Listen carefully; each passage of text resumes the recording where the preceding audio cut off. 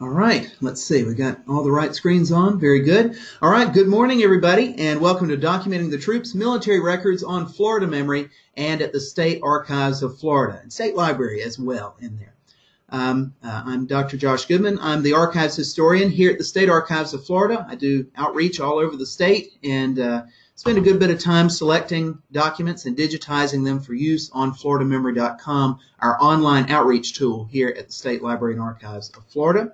My contact information will be on this slide, and then, of course, at the end of the presentation, I always encourage you guys to contact me anytime you have questions about the resources that we have here at the State Archives. And then, of course, if you have questions about the State Library's resources, I can direct those to the appropriate colleagues.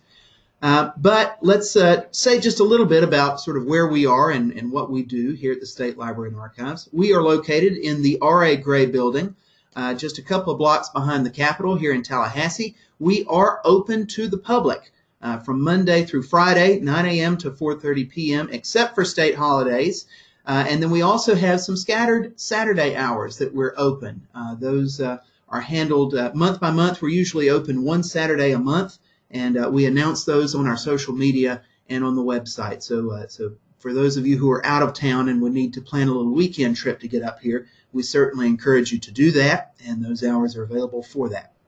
You do not need an appointment. There's oftentimes a misconception that the archives, you've got to be a professor or a professional historian or working on your next book or something, and that you have to make some kind of deal with the archivists who are up here. Nothing could be farther from the fact. Our reference area is public, and we encourage you to take full advantage of it whenever you'd like to do.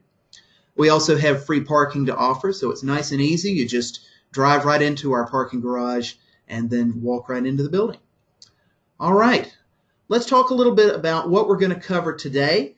As you can imagine, military records can be a very exciting part of building out a profile on an ancestor. Once you get beyond the process of building out a family tree, it's always interesting to know what kinds of military involvement some of your ancestors may have had, or if you're working in a library or in another similar institution working with your patrons, this can be one of the most interesting parts of their genealogical journey. And so we certainly want to make as many resources available for that as we can. We will focus on sort of what we can know, the different kinds of military records that are available. And then what we'll do is really the best way to go through this is to sort of go through the different wars and point out the different resources that are available for each one. And I should mention here at the outset that it is going to be a little bit of a marathon. So while we won't look at any particular resource in great, incredible depth, my main goal today is to kind of show you just what's available, what's out there, and how to get to it, because so many of these resources are available to you either online or with a quick call to the State Archives reference desk without you having to pay for a subscription to anything. Some things are going to require you to get to Ancestry or Fold3 or something like that. Or there may be alternatives to go to other free databases for it. But there's a lot that you can get to just from your computer without having to buy anything. So we want to point those out as much as possible. I should also say that this is a selection of what is available. Once you start looking at a particular ancestor, you may find it necessary to call on resources that are really, really specific. Things like prisoner of war records or hospital discharges during the Civil War or something like that. But so what we're going to cover today is kind of the big highlights. And then if you've got more specific questions down the line, of course, we can certainly help you locate those records. So let's start off with what can we know?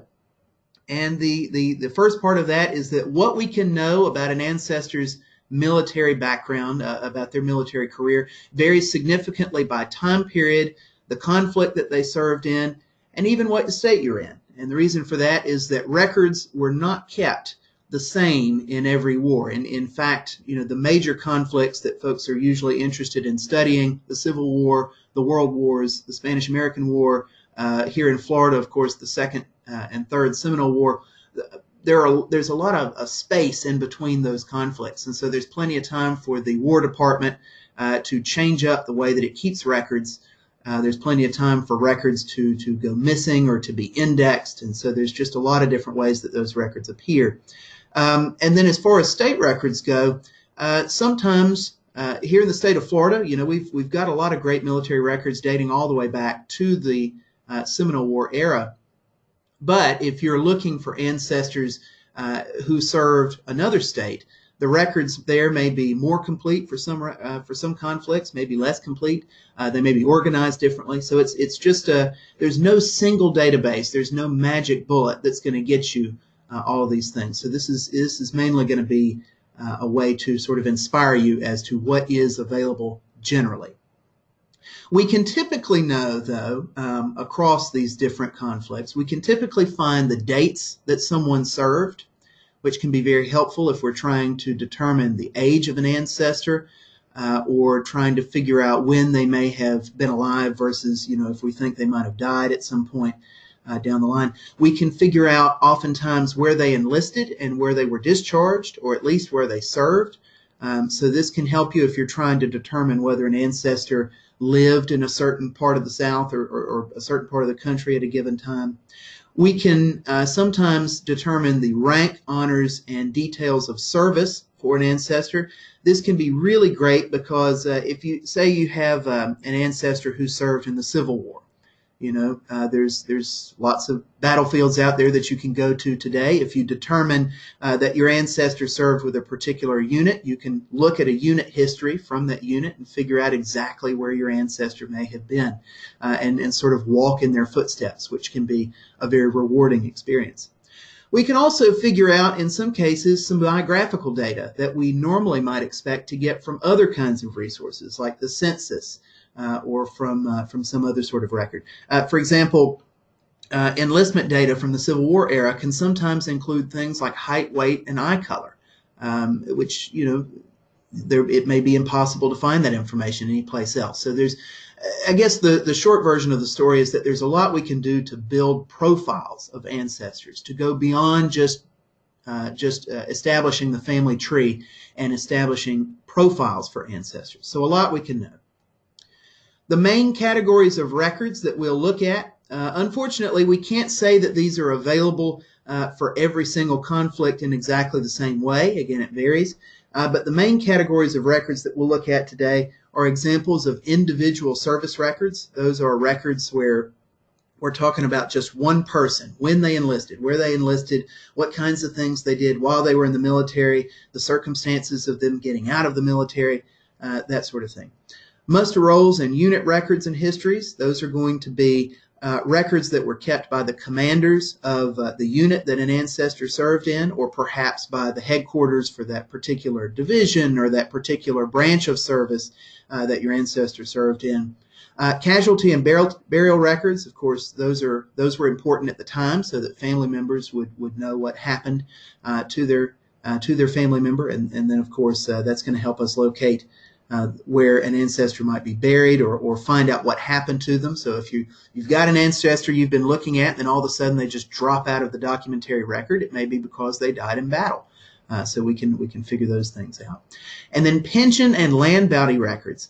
Pension records can be fantastic because in order to get money from the government for government service, oftentimes an applicant would have to provide some details about their service, things like what unit they served in, where they served, what battles they were in. Sometimes they had to include affidavits from people they served with. So you can oftentimes find a good bit of really great data from pension records, especially those Civil War pension applications, which we'll look at soon.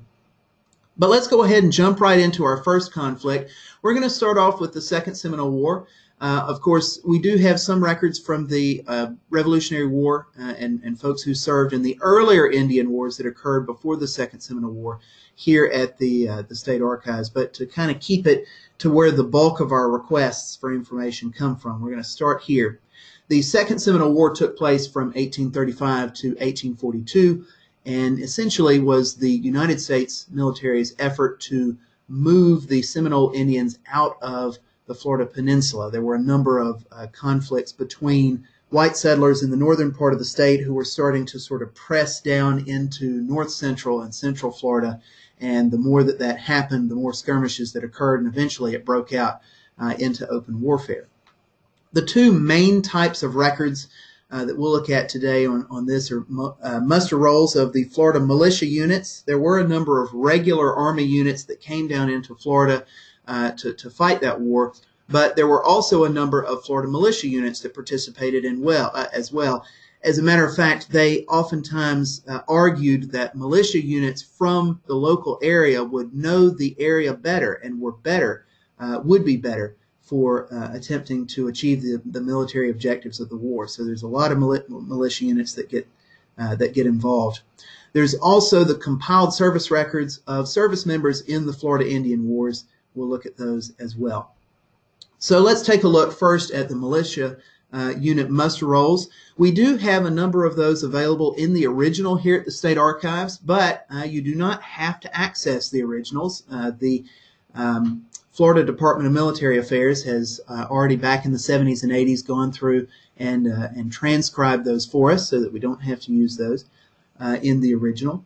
And they are available from the State Library of Florida at this eDocs address that we've got right here. I'm going to go ahead and click on this just to show you what it looks like.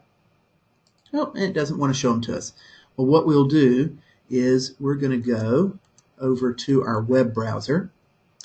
And anytime you're wanting to pull something from the State Library's catalog, you use library.florida.gov. That is the State Library's online catalog. Okay, you going to go to it? Yes, no, maybe so? There we go. All right, and so what we can do is we can type in muster rolls, and I'm going to add the word Seminole. And we can get right to Florida Militia Muster Rolls, Seminole Indian Wars. And what this is going to do is this is going to take you to a page on the State Library's eDocs server where all of those muster rolls, they're in a series of about 10 volumes. Here they are. And you can go into each one of them individually. I'm not going to click on it right now because they're pretty large PDFs. Because what they've done is they scanned in all of those volumes where they transcribed those muster rolls. And they're text searchable because they were typewritten, so they were able to run them through text recognition software. Once you get into that PDF, you just type in the last name of the ancestor that you're looking for, and you're going to be able to get right to them. All right, so let's jump back into our PowerPoint. So that's the muster rolls. Remember, that's a record that's going to contain everybody from individual units. The great advantage here is that you'll be able to look at, you'll be able to figure out the unit that your ancestor was in if they were in a Florida militia unit. And once you know that unit name, or if it happens to be another unit that was numbered later on down the line, a unit number, then you can look for that unit in histories of the war and figure out the movements of that unit as they went through the course of the war. Now, compiled service records for the Florida Indian Wars. These are records kept by the federal government as opposed to the state government. And what compiled service records are essentially is what makes them compiled is around the turn of the century, the War Department actually went through and created card files where they went to all of the available records, muster rolls, enlistment records, prisoner of war records, just every kind of record they had, and they created these index cards. And then the index cards would be resorted by individual, so that you wouldn't have to go through 20 different kinds of records to find everything that you wanted to know about an individual soldier. You could go to this compiled service record and get all of that in one place. And I've got an example of it over here on the right side of the screen. This was done for the Florida Indian Wars. We've got them for the Civil War. We've got them for the Spanish-American War. We do have these on microfilm here at the State Archives. And you can get them from a number of other archives and libraries around the state as well. They're also available on ancestry.com. So I'm going to show you kind of how you look for that. Remember, these are compiled service records from the Florida Indian Wars. Let's take a look at how to do that. So I've got Ancestry Library Edition up here. It's the same records that you get from Ancestry.com regularly. So you could get this if you're a public library or if a local research library, university library, something like that. Whoever happens to have a subscription to Ancestry, you can get to them that way. So I'm going to show you how you can get to that particular source very quickly. If I click on Search and go down to Card Catalog, All right. I can search for the title of a specific group right here, and I'm just going to type in compiled service records Indian. All right, and it goes right to exactly the ones that I wanted. Florida compiled service records for the Florida Indian Wars. Now this one, it's showing me that this is for the Third Seminole War here. Or, no, excuse me, that's going through the whole thing there. It looks like they've got the Second Seminole War and Third Seminole War, which took place from 1855 to 1858, all in one spot. So that's when you can go in and search by an individual ancestor. One word of caution here that's going to help you out. You have to keep in mind that these records are being filtered through a couple of different possibilities for human error. The person who took the original handwritten record could have misspelled your ancestor's name. It could have been mistranscribed by the folks at Ancestry.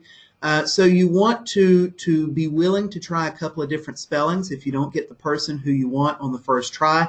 You also don't want to get too crazy with putting in the first and middle names. So if you've got somebody named John Christopher Gaucher who's in your family tree, you're not necessarily going to get John Christopher Gaucher by putting all of that in here. In fact, it could be that he's in there as J.C. Gaucher. They could have misspelled Gaucher. You know, there's all kinds of things that can go wrong. So just because you don't get an ancestor on the first try, do be willing to maybe leave out the first and middle names on the first time and just be willing to go through the list. You know, be willing to try a few different things to make sure you get the results you're looking for. All right. So, moving on to, oh, this is a good one too. All right, so the WPA Veteran Grave Registration Project. Now, in the 1930s, when the Works Progress Administration was coming up with all kinds of projects to put people back to work during the Great Depression, one of the most interesting projects, I think, that they came up with is they sent people around to all of these cemeteries all over the state of Florida, and they got them to record all of the graves belonging to veterans. And they actually indexed them according to what war they had fought in. They cross-referenced it with military records to determine what unit they had served in, what rank they achieved, all that sort of thing. And so all of that information is available. All the Department of Military Affairs has republished the card file. They've essentially made a typescript out of the card file that the WPA originally created with all this information. And you can get to all of this through UF Digital Collections. All right, so we're going to take a look at how to do this. It's in 9 different volumes, and there's, let's see, I think what I'll do is I'll show you what these pages look like, and then I'll show you how to get to them. So here's what you get. So let's say that you've got an ancestor who was buried in Charlotte County, okay? You've got an ancestor who's buried in Charlotte County, and you know that they were in the Second Seminole War or maybe the Civil War, something like that. What you would do is you would go to the appropriate volume. Again, there's 9 of them, and they'll tell you what counties are in each one. When we get to UF Digital Collections, you'll see that.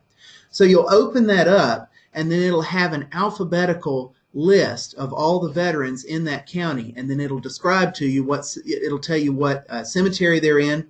And at one time, they even had these graves mapped out. They had the graves numbered. Now, and a lot of those plats were left with the counties rather than being transferred to the state. So most of the plats no longer survive.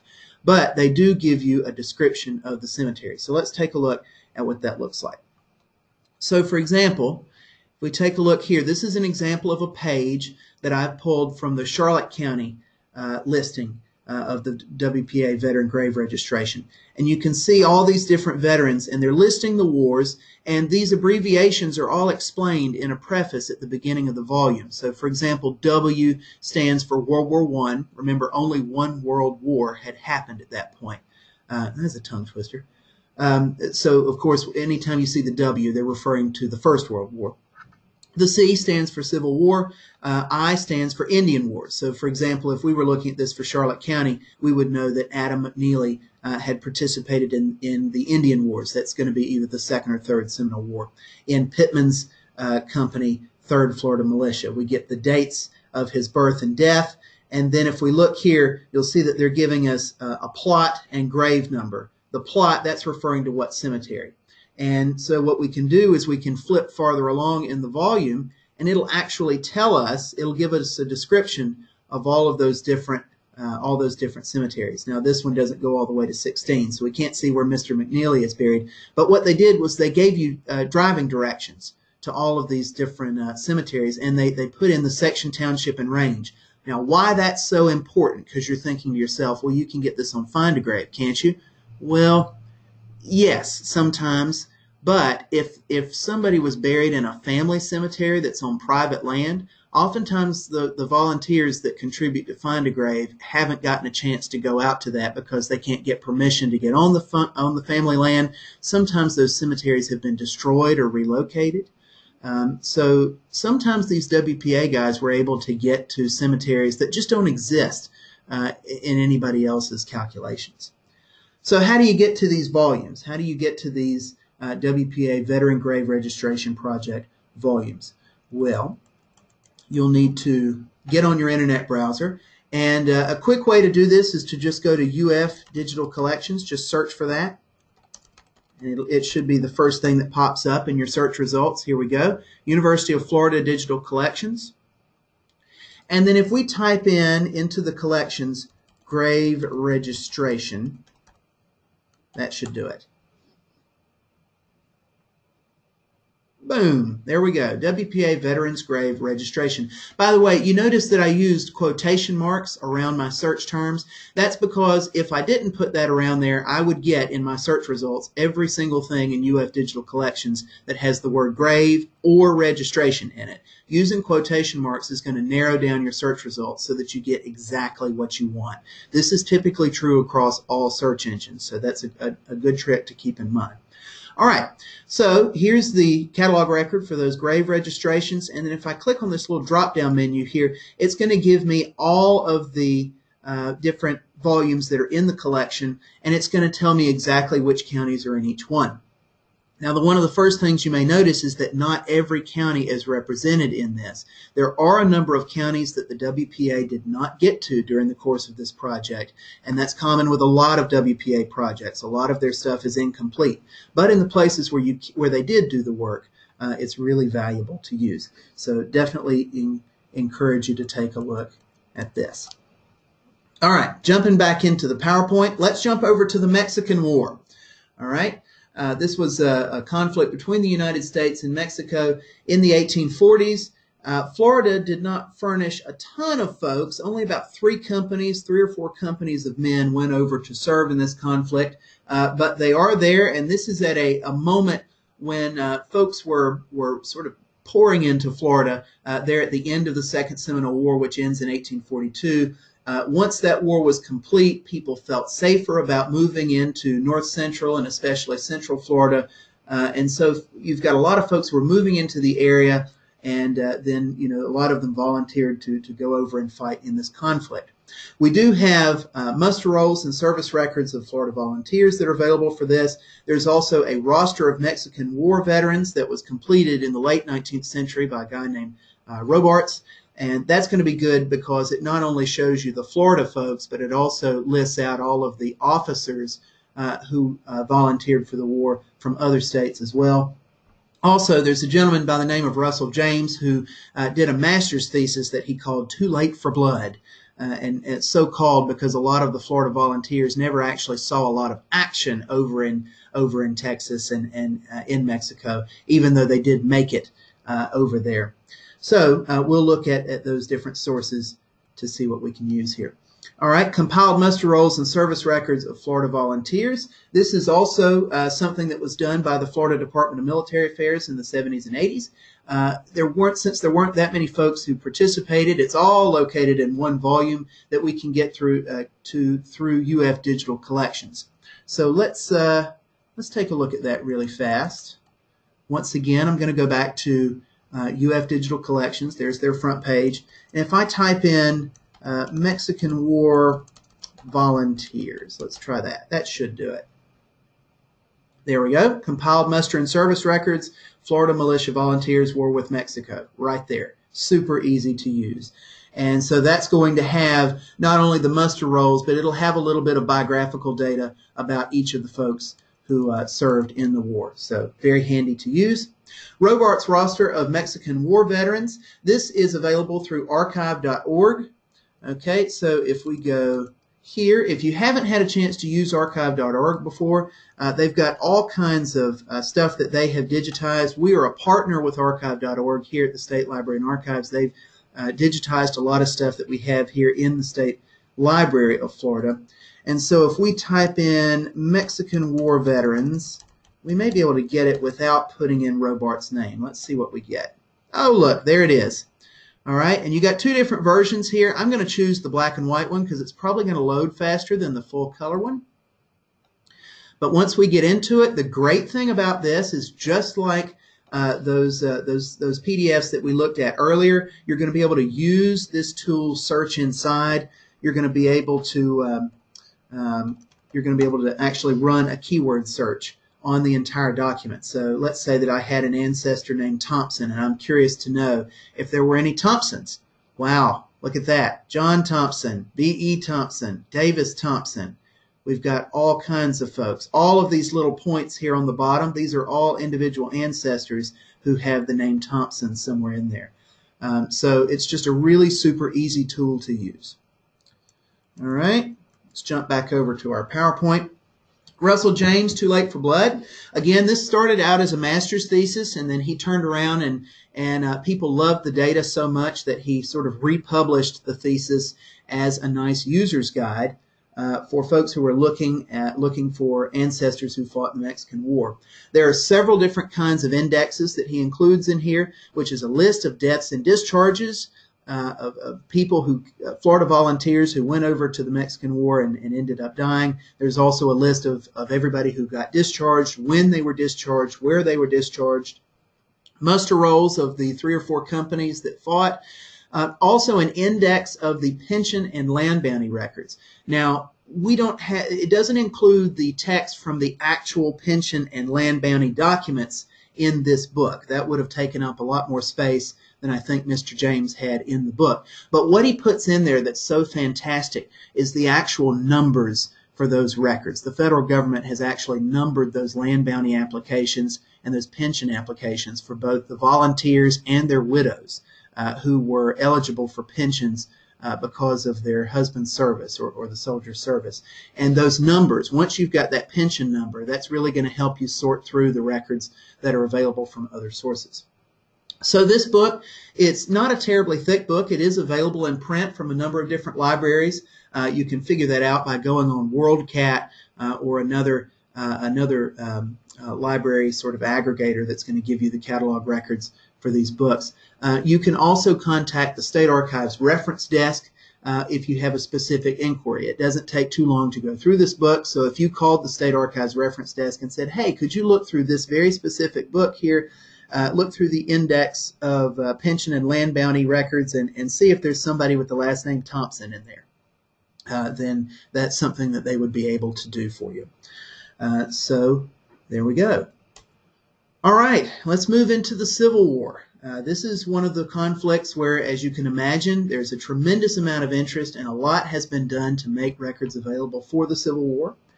So there's a lot that we can look at here. We're going to start with my favorite starting point for any investigation into an ancestor who fought for a Florida unit in the Civil War, and that is the Coles-Hartman biographical rosters. We'll also look at compiled service records, pension applications, which are also excellent, and these are good for ancestors who may not have necessarily fought in a Florida unit. They could have fought in Alabama or the Carolinas or Tennessee, but maybe they just were living in Florida by the time they decided to draw a pension. And of course, other states have records for the pensions that they gave out as well. And then, of course, the WPA Veteran Grave Registration Project is going to help us out with Civil War ancestors as well. All right, so starting off first, the Coles-Hartman biographical rosters. What this was, David Coles was an archivist here at the State Archives for a number of years, and he and his work partner, David Hartman, created an incredible 6-volume aggregated set of volumes where they essentially created little abstract service records for every single human being who fought not only in Florida's Confederate units, but also in the 2 cavalry units that fought for the Union, the 1st and 2nd Florida Cavalry. That's something that you should keep in mind, and this can sometimes be a little surprising to patrons who ask about this. I've had folks come to me before and say, you know, I've got, you know, my ancestor has got 2nd Florida Cavalry on his tombstone, but I've looked and I can't find his compiled service record for the Confederate compiled service records.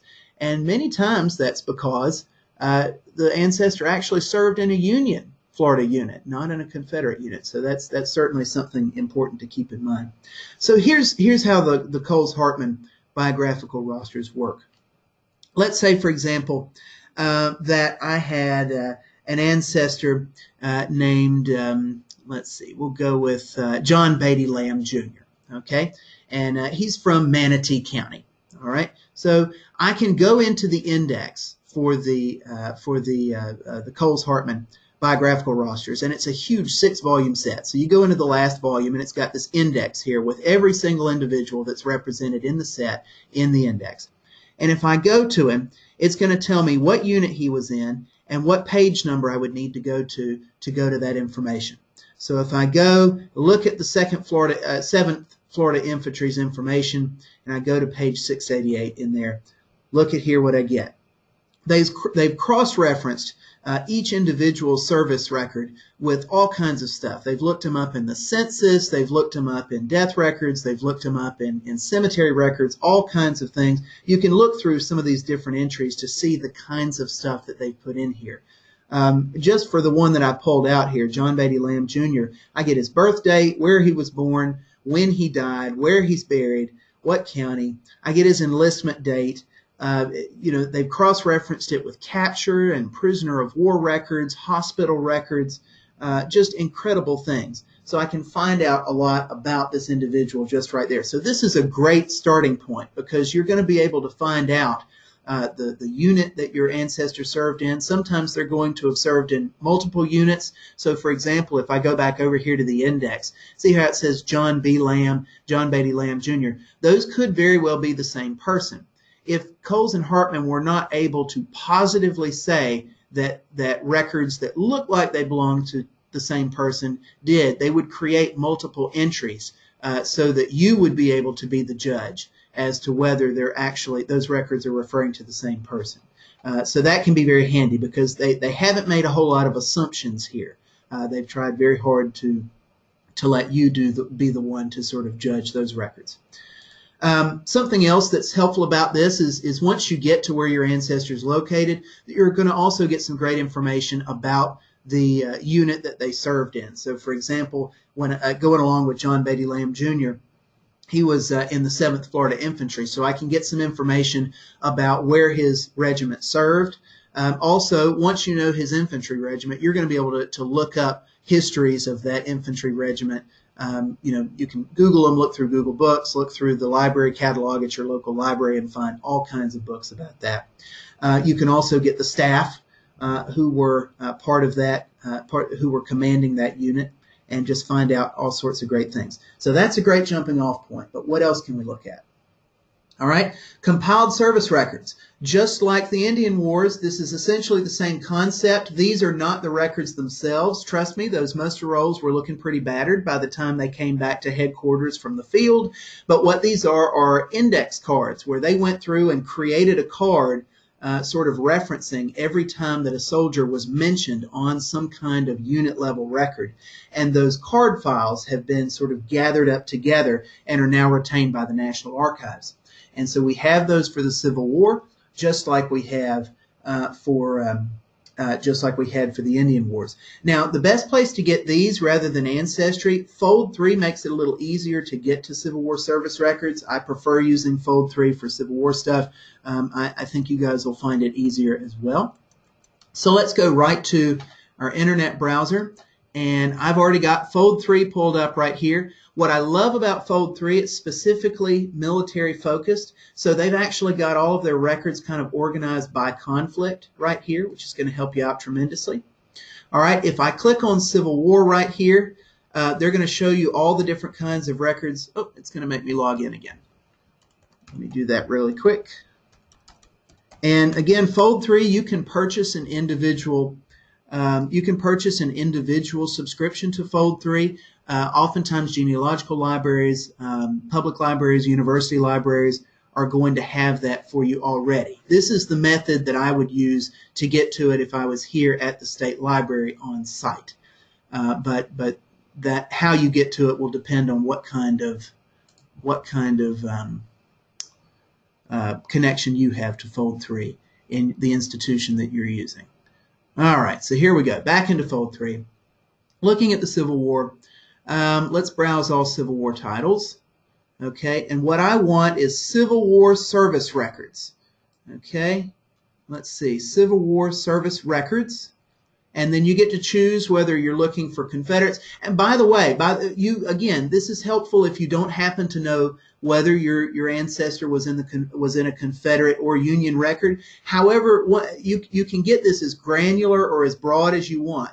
Once you get as far as you think you want to go, stop going farther along in this breadcrumb here and go ahead and start searching. Now, let's say that I know that I've got an ancestor who served in the Confederacy. But let's say that I'm not sure that he was in a Florida unit. Let's say that I thought he might have still been living in Georgia at that time, or maybe he served in the Carolinas or Alabama. I can go ahead and search at this level and only search for just Confederate records from any state. However, if I want to sort of weed out all of the other John Williamses from every other state, and I know that he's in Florida, I can go here. I can even drill down all the way to specific units if I want to. But once again, I would encourage you to only go down as far as you absolutely have to, because you never know. Sometimes family lore can be incorrect. Sometimes an ancestor might have served in multiple units, and you don't want to cheat yourself out of those potentially rich search results. So you can run a search at that level. Now, this is going to turn back a lot of folks because there's a lot of Williamses, but you can see what it'll do here. It'll take you back to each individual who is responsive to those search results. Lots and lots of stuff. Okay, so let's jump back into the PowerPoint. All right, Confederate pension applications. All right, these are great for a lot more than just studying the pensions. But let's let me give you a little introduction to kind of what these are.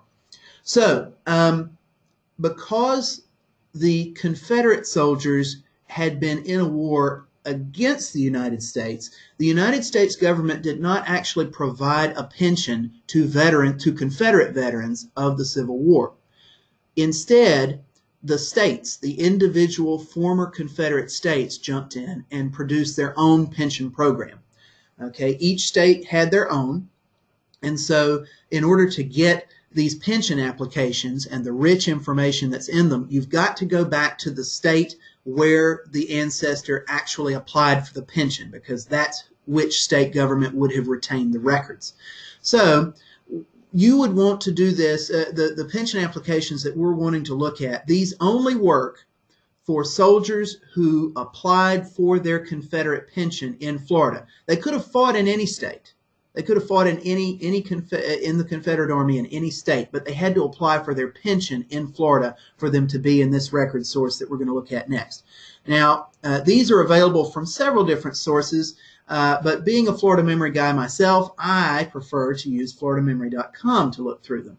And so the way to get to that is to go to floridamemory.com. This requires no user account to use. It's completely free to use. This is a service provided by the Division of Library and Information Services right here at the Florida Department of State.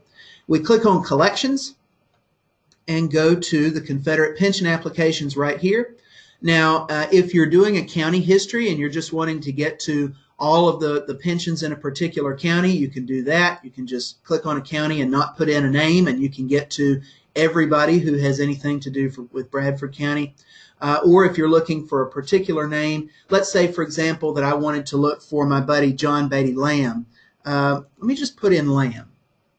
Again, you don't want to cheat yourself out of good records just because the record keepers put the name down a little differently than what you know the name to be. So don't cheat yourself out of records. All right.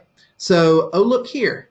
I've got a John B. Lamb. I've got a John Beatty Lamb. Okay, and who knows whether these are exactly the same people. I would need to examine the records to determine whether they're referring to the same person. It is possible for there to be multiple application files for a single individual. But once you get into the record, these can sometimes be quite thick. For example, I'm seeing that this one's 27 pages long. Okay, there's all kinds of information in these pension applications because in order for the state pension board to grant a pension to the veteran or to his widow, they would have to prove that they had some kind of qualifying disability. They had to prove that they had actually fought during the Civil War, and in fact, the state pension board would confirm that with the War Department. So there's really an interesting set of correspondence that goes through here. Sometimes the pension applications will include affidavits from people who fought with the veterans. The county commissioners had to sign off on it. See here we've got an affidavit signed by a couple of different citizens saying, yes, we know this guy, he's not faking it, he did actually fight in the war. Sometimes if there were some questions about whether or not the person actually fought in the conflict, if the state pension board was not able to find the records that they wanted to prove it, they would actually send letters back and forth. Sometimes attorneys would get involved.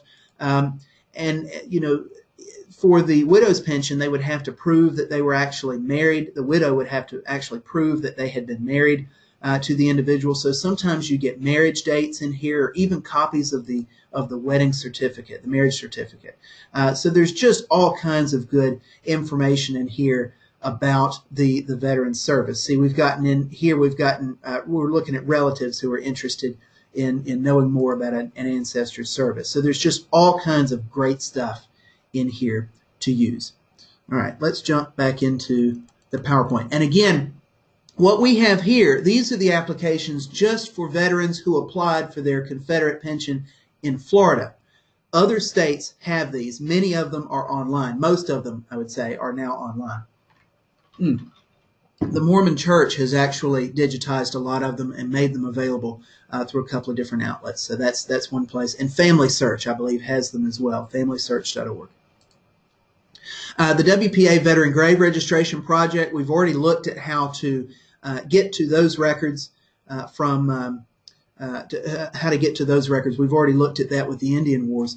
Just one quick thing to point out.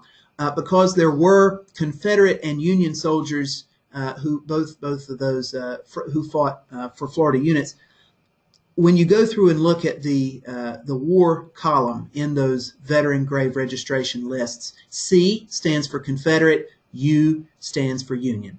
Okay, and these, of course, are going to be World War I veterans. That's what W means. Again, a guide to those abbreviations is going to be included at the beginning of each volume in the WPA Grave Registration Project volumes. Okay, I want to take a quick break from talking about specific conflicts to talk a little bit about the militia. Okay, even when there was not a war on or imminent, the state still maintained a state militia. And nowadays we know that as the Florida National Guard, which is established.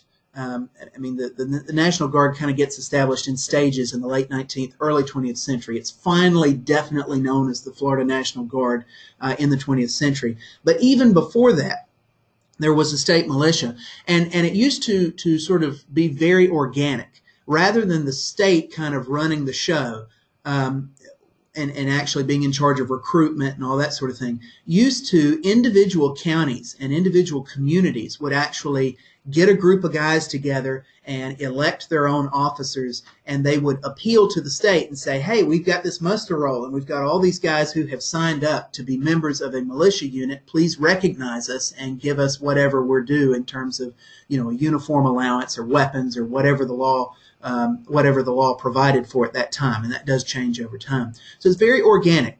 The muster rolls are not terribly complex that you can get your hands on. I've got an example of one right here on the right side of your screen.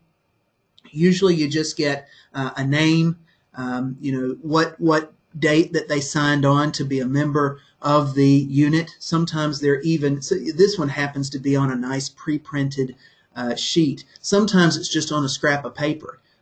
something somebody tore out of their ledger or something like that. But what's great about these is, as genealogists, we know that anytime you can put a specific person in a specific place at a specific time, that is a valuable data point. And so we have actually undertaken to digitize all of these muster rolls. Since these guys are not necessarily signing up to fight in any particular war, there has not been a lot of emphasis on getting these digitized. To our knowledge, most of these muster rolls from the 19th century, with the exception of the ones that went into militia units that were activated to serve in the Civil War, the Indian Wars, or the Spanish-American War, there are a lot of muster rolls that have never been digitized by anybody and are not available anywhere else online. And so we are just about to have those up on floridamemory.com. I expect that we'll have them up by the end of this fiscal year, so sometime before June. But you can, even without getting to them, if there's a unit that you'd like to get a copy of the muster roll for, you can already do that. So let me show you how you access those. What you would need to do is look through the Archives Online Catalog and look at the series, the record series, where those are kept, and then look and see which units we have a muster roll for, and you can get a copy of them by contacting the State Archives Reference Desk. So let me show you how you would do that. First thing you need to do is go to the Archives Online Catalog, which is accessible from archivescatalog.info.florida.gov. All right, that's going to bring you to this page, and I'm going to show you a quick shortcut to get exactly to these records. Now, you might have noticed on the PowerPoint slide that I said that most of these come from Series S1146. All of our series and collections are numbered that way, and I'm going to show you a shortcut to get to exactly those things. All right, if I want to go straight to the catalog record for those particular muster rolls, I can type in S space 1146 and put it in quotes. I'm searching at the series collection level. All right. Let's see if it's going to let us do it. The server was having some trouble this morning. Oh, good. There we go. All right, and it's going to give me back exactly what I asked for. If I click on this little number over here on the left-hand side, this is going to give you a little bit more information about exactly what the series contains, exactly the extent of the series. But if I want to look at exactly what rolls are available, they haven't all been digitized, but I can at least look at a list of them. I'm going to click on this folder icon here. And this is going to take me to a list of them. Look here. We've got all these from Alachua County, Bradford, Citrus, Clay. You just keep looking until you find your county, and then you can see exactly what we have on there. Again, this is in the Archives Online Catalog. Okay. Moving on to the Spanish-American War. We've got two kinds of records for this. Mobilization list from the Florida State Troops and Naval Militia. That's right, we had a Naval Militia. It was created 3 different times. The first time was in the 1890s when it was beginning to look like the United States was going to get involved in the Spanish-American War, which started out completely as an independence ploy by the Cubans to throw off the Spanish rule.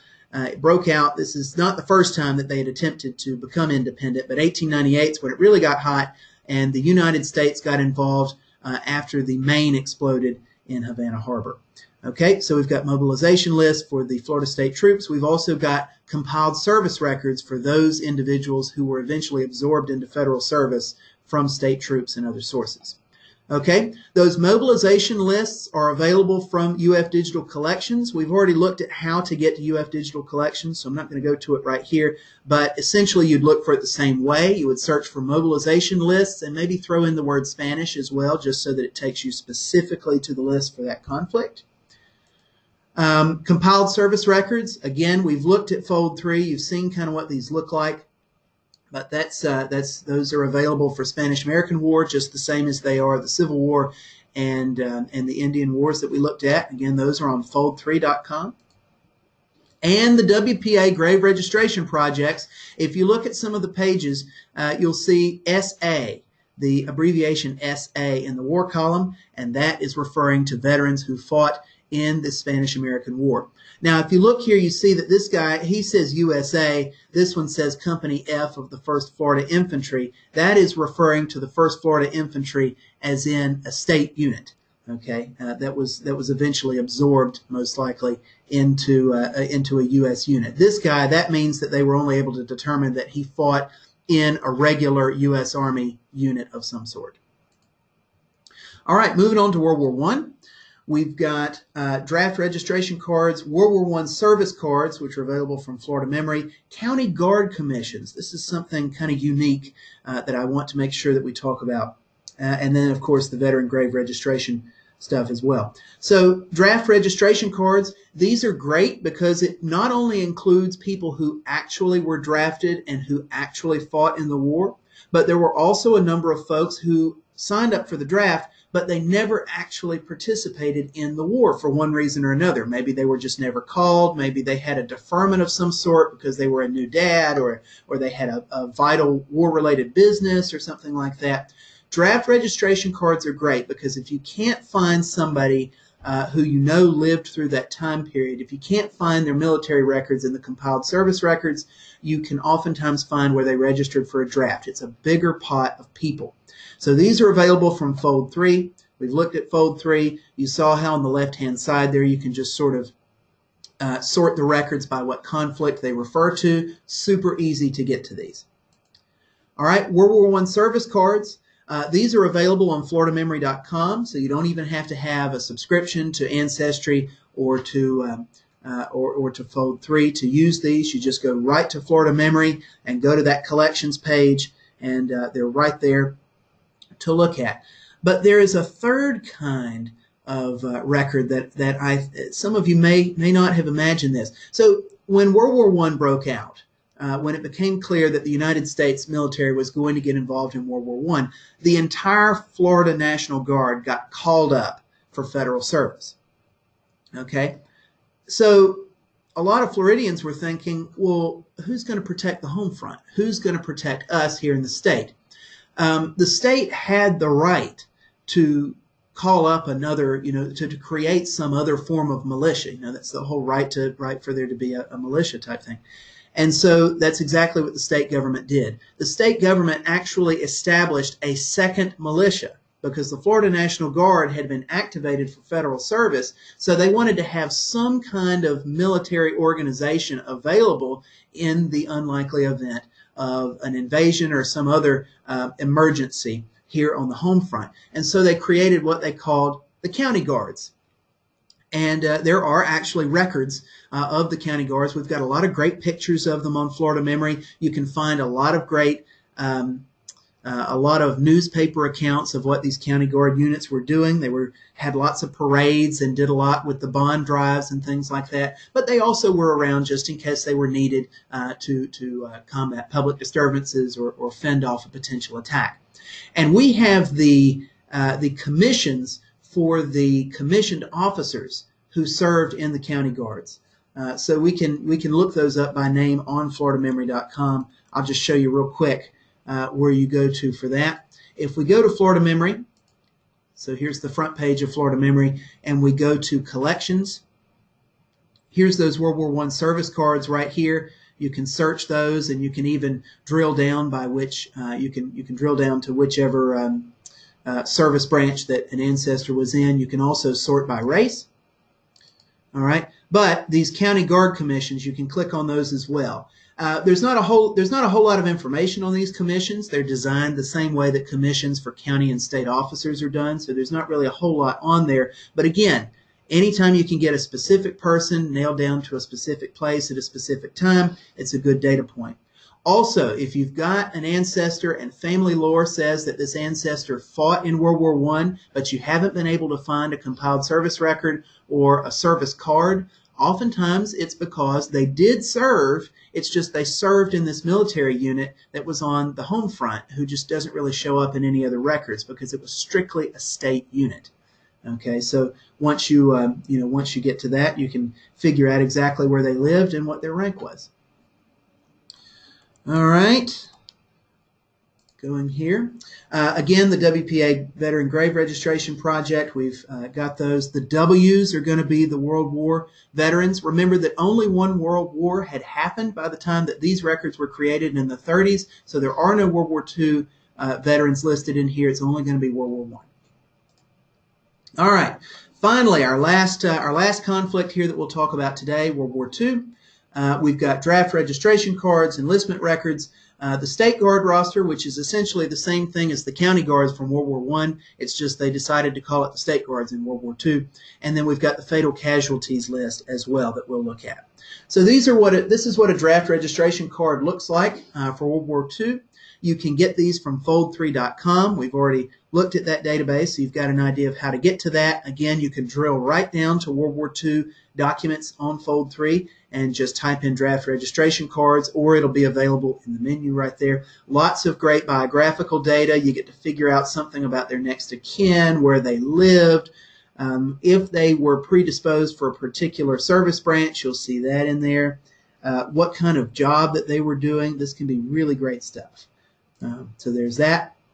Enlistment records, Ancestry has these available if you go into that card catalog that we looked at earlier, where you go to ancestry.com, click on the search menu and look at card catalog. You can type in World War II Army enlistment records. They have these for the Navy as well.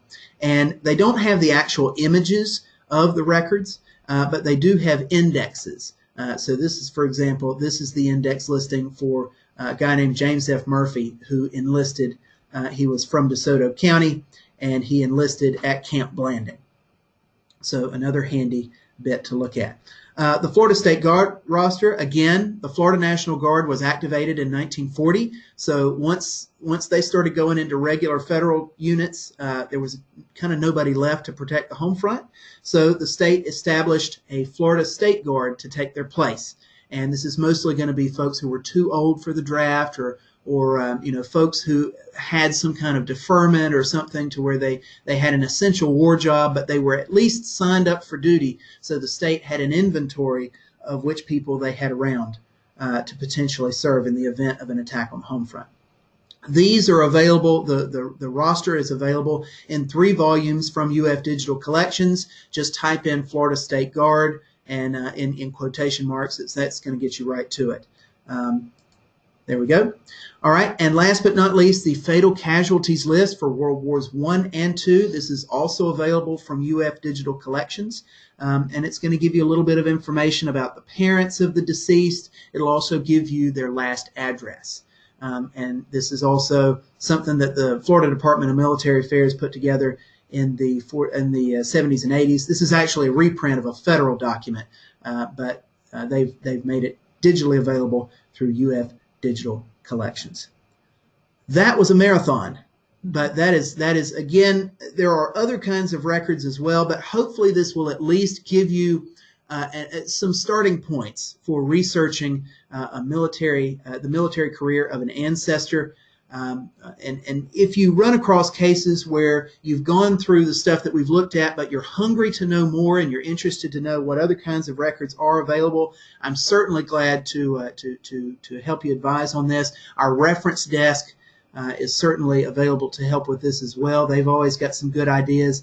There's far more out there than what we could talk about today. I just wanted to make sure to give you some of the really low-hanging fruit for this purpose. So that is it, and we're ready to take some questions. All right, this is Melissa. Does anybody have any questions? You can either type them into chat. Maria, yes, we will have this PowerPoint available. We'll be sending out this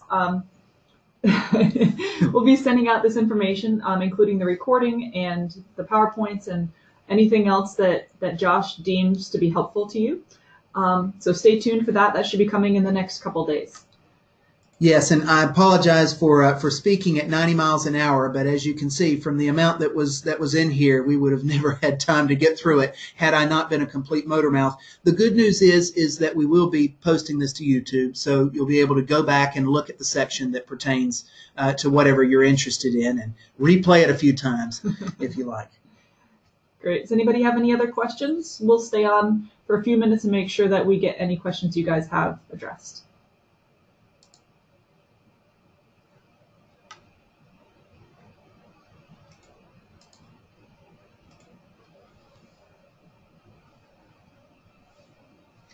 And like I said, you can either type it into chat, or as you've probably noticed, all of your microphones have been muted to eliminate any background noise. We can unmute you. and you can ask your questions out loud. Just click the little hand raise button in the right-hand side there, and we'll know that you want to say something out loud.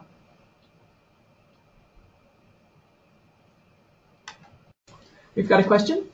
Where would you find info on soldiers who fought in the Western Indian Wars? Okay, so those are going to be, there's a couple of different ways that you could get to that, and depending on which Western Indian War you're referring to. I mean, if you're thinking about ancestors who may have fought, during the period of Western expansion, you could look at the registers of enlistment for the Army, which is available from Fold 3. Why don't we go ahead and take a look at that? That's going to help us out. Let's just jump over to Fold 3 and see if we can get back to the main page. Fold 3 is going to have a lot of these.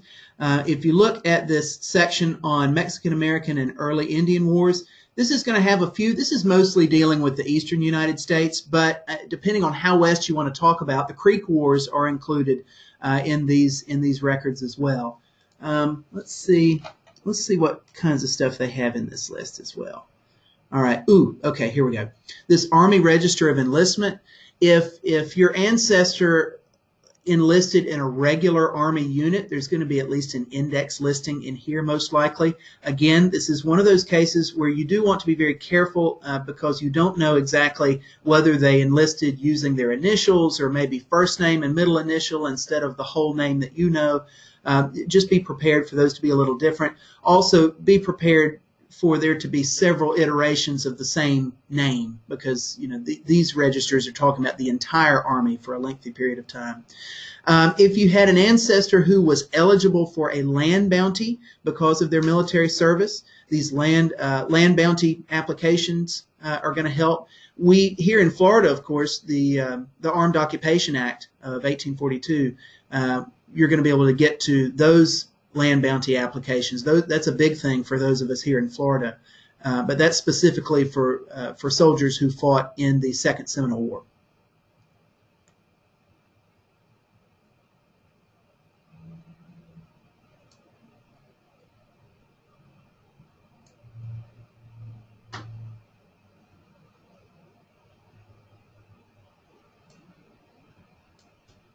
Does anybody have any more questions?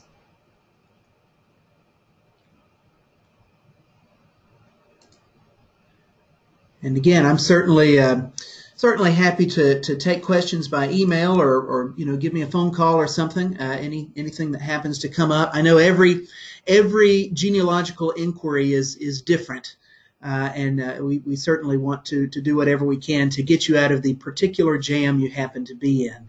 If you hit a dead end with an ancestor, we're happy to at least bounce some ideas off and give you an idea of where to go next. So please feel free.